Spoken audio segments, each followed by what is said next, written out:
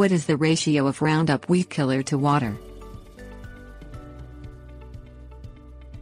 The herbicide Roundup, manufactured by the Scott's Miracle-Gro Company, comes in several formulations.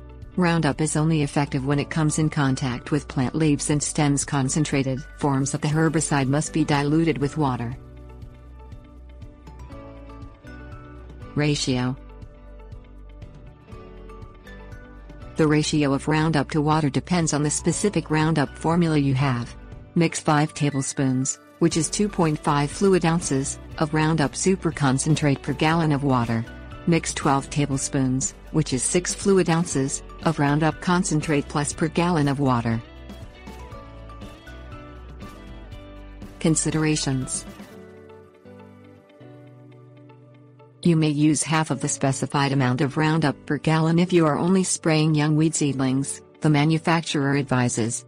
A gallon of prepared Roundup is enough to spray about 300 square feet of weeds.